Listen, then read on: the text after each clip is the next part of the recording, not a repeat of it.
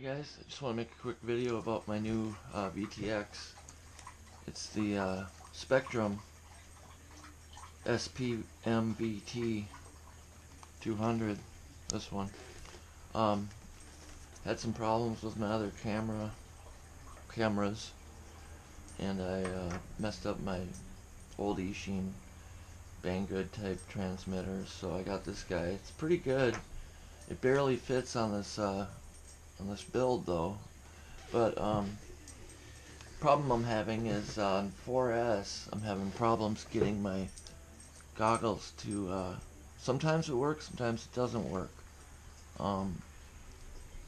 Getting lines, which I know is common.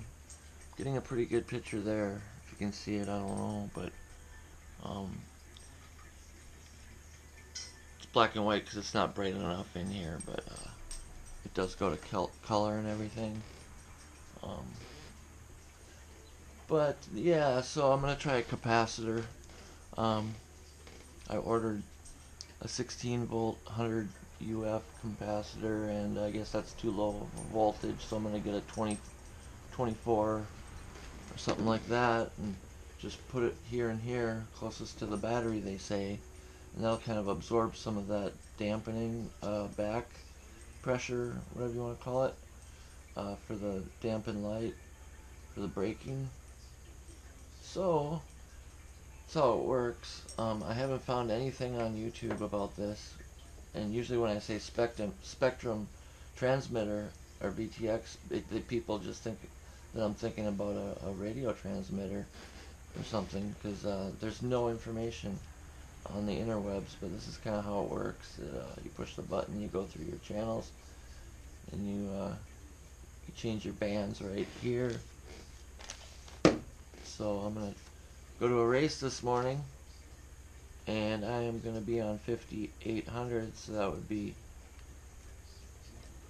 you got your free sky or whatever, like race band right there, whatever that is, and then so I'm going to go to 5800. My goggles, as you can see, I'm trying to chart out which ones they are getting, and yeah, these goggles aren't. These are the Bosscam GS920s, and they're kind of funky. It says band A there, but it doesn't correlate with band A. As you can see, it goes 8, 3, 7, 6, 5. So there's some rhyme to the reason, but there's something funky too. So, if anybody knows anything, has any suggestions, please let me know. But yeah, I'm getting lines in my video on 4S, so I'm going to be racing with 3S today, which is fine. I'm not that great of a racer yet anyway, so 3S is probably better for me than anything. But I do like to fly freestyle on 4S, and it's really hard to change channels when I've got this thing put together, because it kind of sits like this.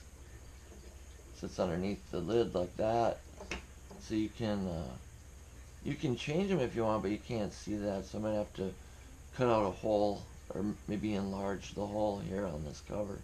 It's a pretty tight build, and I'm putting in a new flight board, so I think I'm going to direct wire everything, and that might give me enough room. But I've got this my FlySky IA6B S-Bus receiver, which is pretty chunky. I have this up here in between my zip ties, and so far so good, but I'd like to get a little bit tighter, or if my Martian ever comes, which I don't think it will, because I ordered it from Hobby Inn, and they owe me some money back. But anyway, you can hook up this OSD with it, and it's got the HS1177 camera. I think I paid about 44 bucks for, so it's Spektrum. And it also says SPMVT 650 TVL Horizon Hobby. So anyway, I hadn't seen anything on the web about this, and I just thought I'd throw it out there and see if anybody's buying this transmitter, VTX, or this camera, HS1177.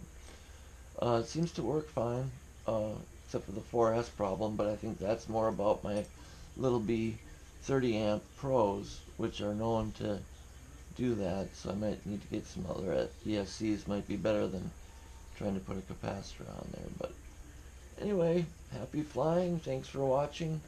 I think I'm going to put a little LED on the back here too, once I get good enough to have someone chasing me, that is. Alright, like and subscribe. Thank you. Bye-bye.